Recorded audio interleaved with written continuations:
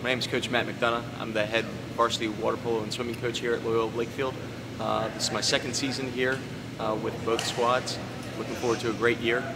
We have a lot of really exciting games that are going to be coming up this year. A couple of them that will be very challenging for us, some that will really kind of test what we can do throughout the course of this year.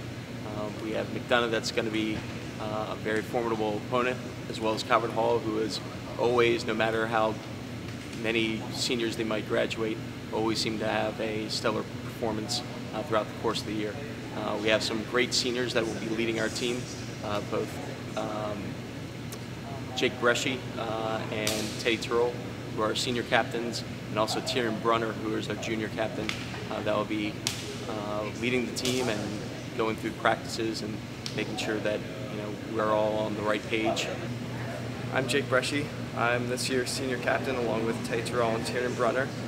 This year I'm looking forward to our matchup against Calvert Hall.